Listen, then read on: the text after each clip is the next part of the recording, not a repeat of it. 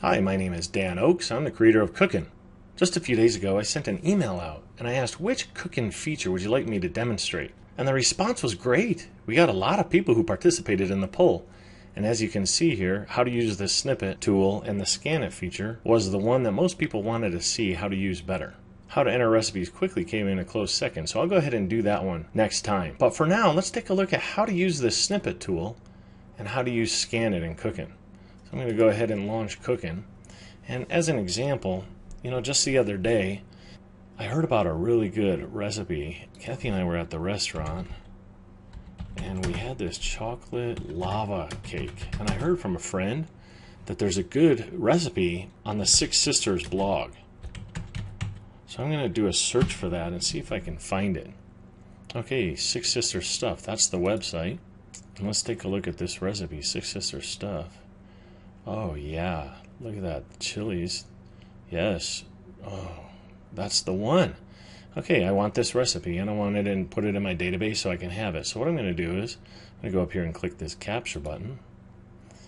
But see, what happened is the web page, because it's a blog and it's not formatted properly, so Cookin's unable to capture this automatically. Ingredients are not tagged, the recipe name is not tagged, and so forth. So we're going to have to do this manually, but there's an easy way to do it using the Snip-It tool.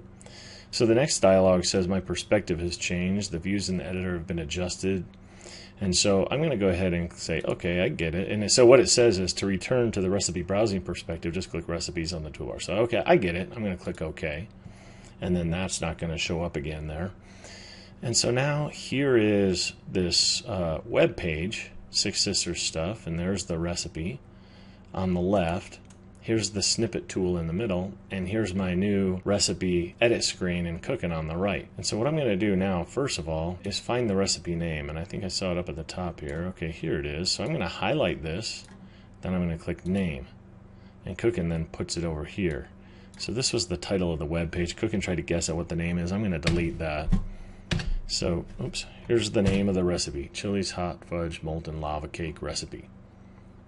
I'm going to even take the word recipe out. I mean, it's mine, right? I'm customizing this. In fact, I'm going to put this in the Dan's Recipes Cookbook. And Cookin' says, oh, that doesn't exist. I'm going to just say quick add. It's easy. I'm going to put this in the desserts chapter. Quick add. Okay, there's the cookbook, the chapter, and the recipe name. So, and you can see Cookin' color coded it over here. Now I'm going to go ahead and, oh, I want this picture too, first of all. I mean, look at that. So what I'm going to do is just highlight this. Whoops, not that. Just highlight the photo itself so it changes color like that. And then I'm going to click Photo. And now Cookin' added it to this recipe over here. And now I'm going to scroll down some more. Okay, this part right here, that's like the description, I think. So I'm going to go ahead and highlight this here. Okay, and then I'm going to click the word description here in the Snip-It tool. And then Cookin's going to copy and paste it over to here for me. So it saved me all that typing time. And I'm going to keep scrolling down here. And you can see it's color coded. So I know I've got that part already. And now I'm going to go ahead and these are the ingredients. So I'm going to click the ingredients button here. And Cookin then puts them all in there for me. Then here's the directions. And it goes down how to serve, other variations. I want all this. So I'm going to go ahead and highlight this all the way up to right here, and I'm going to now click the directions button, and then Cookin goes ahead and puts it all down there. You can collapse these if you want. I'm going to click here and collapse this field. I'm going to click here and collapse this one. Now I can see all the directions, so it's not crammed in that little space down in the bottom. And that looks good. So I'm going to expand this again and expand this, okay? And the last thing is down here. Okay, look how it's color coded. Do you see that? So I know what I've done. I've got the directions, I've got the ingredients, and I've got the description, and I've got the recipe name up here and the photo. So now what I noticed is it says here that you bake it for 16 to 18 minutes. So I'm going to go ahead and highlight that and click cook time, and the Cookin's going to put it in there. And it looks like it makes, you divide the batter into 12 molds.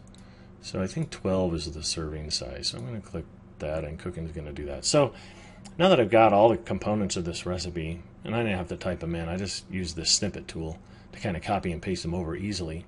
I'm going to click Done. And now Cooking's got this recipe, and look at it here. When I click to the View tab, there it is, Chili's Hot Fudge Molten Lava Cake. Serves 12, and their cook time is 16 to 18 minutes. All right, that's good. Excellent. Now I'm going to go ahead and click the Save button, and Cooking's going to then save the Chili's Hot Fudge Molten Lava Cake recipe in the desserts chapter of the Dan's Recipes cookbook. I can click on that and I can see it, and there it is. Now another way to use that Snip-It tool, let's take a look. For example, let's say that I happen to just have the URL, okay, for this website. So I'm going to copy this. Now I'm going to go back into Cooking. Let's say I don't have this recipe, okay. Let's say I didn't search for it like I did just now. I can actually click this button on the toolbar right here, the Snip-It Quick Import tool.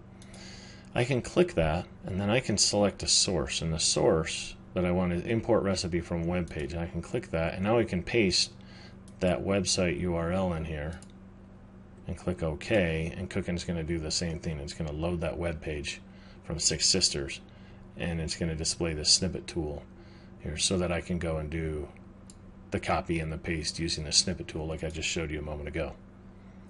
So you can invoke that manually by clicking this button on the toolbar.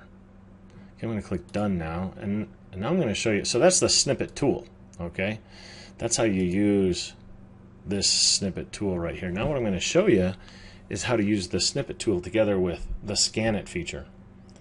So I'm going to click this button right here on the toolbar, or for the source, instead of clicking Import Recipes from Web Page, I'm going to click this one right here which says Import Scanned Recipe. And I scanned a chocolate molten cake recipe that I had printed. It was a long time ago from foodnetwork.com. So I'm going to double click that, and Cooking's going to then open that file. It's a JPEG. And by the way, when you scan your recipes, every scanner has the ability to scan and save the images into a JPEG format. And so you're going to save those, you're going to scan your recipes into a JPEG format, and then you're going to just select the file that's produced, and Cooking will then OCR it, which stands for Optical Character Recognition. It's going to translate it from an image to text like it did just now. See how, I mean, look, if I had to type that by hand, that would take me forever. No, I'm just joking. It didn't really scan quite right, and the reason is because it's not oriented right. And when I scanned it like landscape. So that's not a problem. What I'm going to do is click this Edit Image button. Okay, you can see that. Now you can see how it's not oriented right. So I'm just going to click this button right here and rotate the image right 90 degrees. Okay, good. Now that it's oriented right, let's try this again. I'm going to click this green checkbox right here. Cooking's going to try it again now. It's going to OCR it, or it's going to take the image and it's going to convert it to text. Okay, and that worked a lot better. Now, again, here's the image. It shows it down at the bottom. It looks right. It's oriented right now. And here's the text that was produced when Cooking translated it. I'm just going to highlight this and click Name. And again, I'm going to go down here and look, and this is the description, recipe courtesy of Paula Dean. And the total cook time is 44 minutes. So I'm going to click Cook Time here, 44 minutes. Oh, actually, that's the total time. Whoops, I didn't mean that, so I'm going to delete it from there. Not a problem. The cook time is actually 14 minutes. That's the cook time. The prep time is 30 minutes. Prep time.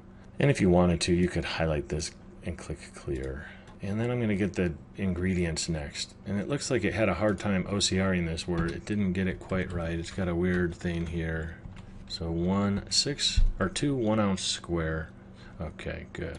All right, so you can edit here. In case the OCR tool scans or interprets something incorrectly, you can just edit it right in this screen. Now I'm going to just highlight the ingredients and click Ingredients. And I'm going to go down here to the directions. I don't want this copyright information stuff here. I just want the directions. So I'm going to go up to here and highlight it and click Directions. And now again you can see it's color coded, so I can see what I got here. Oh, I missed the yield. Where is the yield? Oh, it says weld. That's supposed to be yield. It makes 6 cakes. Okay, so I want that as the yield. There we go, 6 cakes. So this looks good. I'm done, so I'm going to click the Done button right here. And I'm going to save this again in the desserts chapter. And I want to take a look at this. And now you see in the View tab that we attach to the recipe the original scan. So you can always refer back to that if you wanted to. So that's an easy way to get your recipes into the computer without having to type them. If I were to type all this, this would be a hassle and it would take time. So using the Snip-It tool in Cooking combined with Cooking's Scan-It feature, it's going to make it easy for you to get all those printed recipes into Cooking. If you have recipes that are written out by hand, you're not going to be able to use this tool because Cooking can't translate handwritten text or handwritten words into text in the computer. So this is only for recipes that are printed. And everybody's got them. There's all those internet recipes that you found and you printed them and you put them in a binder, or there's that one drawer designated in the kitchen where you put all the printed pages. And now you've got a way to scan those and import those into Cooking without having to retype them. Keep in mind one little tip though, which is a lot of the time, even though this tool makes it fairly easy to do without having to retype it, a lot of times you can just search the web for that specific recipe and find it again, and then click the capture button in Cooking and capture it and get it into Cooking with one click, and that's even easier. And one other thing to remember, there are some limitations to this feature. For example, I'll give you an example here.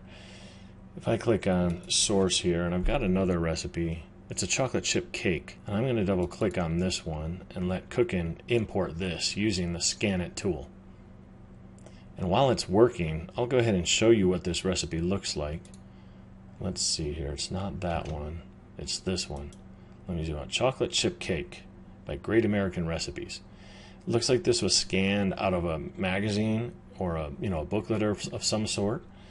And we actually got this from a customer who wanted to scan this recipe into Cooking using the Scan-It feature and the Snip-It tool and get it into Cooking without having to retype it. But she was having difficulty. So we took a look at it. And here's the recipe now that Cooking took this recipe and it translated it to text. But there's some problems, as you can see here. For example, if you look at this recipe, it says in a small saucepan over low heat, but when Cooking interprets this, it doesn't know that there's columns here. So it says in a small saucepan over low, and then it goes over here and it tries to do this 1/2 symbol and then cup of semi-sweet chocolate chips. So as it comes out in Cooking, it says in a small saucepan over low, this is the 1/2 cup semi-sweet chocolate. So it's all kind of mangled together. So recipes that are in columns like this, they're not going to work that well. And so in some cases, the Scan-It tool is going to be more trouble than it's worth. You can go in here and you can do portions of this and copy it into here. And you can edit this like crazy and say, no, this is 1/2 cup of semi-sweet chocolate chips. And you can edit this, but by the time you're done, it's easier almost to just enter the recipe into here and say 1/2 cup semi-sweet chocolate chips. By the way, Cooking has this autocomplete feature which makes it really easy to enter your recipes quickly. And in fact, that was the next topic that we talked about here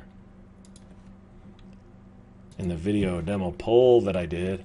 How to enter recipes quickly was one of the, and looking at some of the recipe entry shortcuts was one of the things that a lot of you wanted me to show you. So I'll do that next time and show you how to take a recipe like this one here and get that into Cooking really quickly. Because sometimes using the Scan-It tool and Snip-It, even though it's quick, it's gonna be more grief, especially if the quality of the scan isn't very good. But if you have recipes like that one from Food Network, why that one looked really good.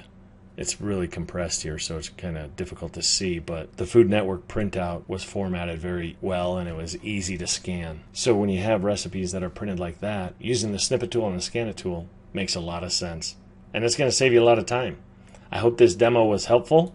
I hope you enjoyed it, and I hope it helps you to get your recipes into Cooking even faster. Thanks for watching, and have a great day.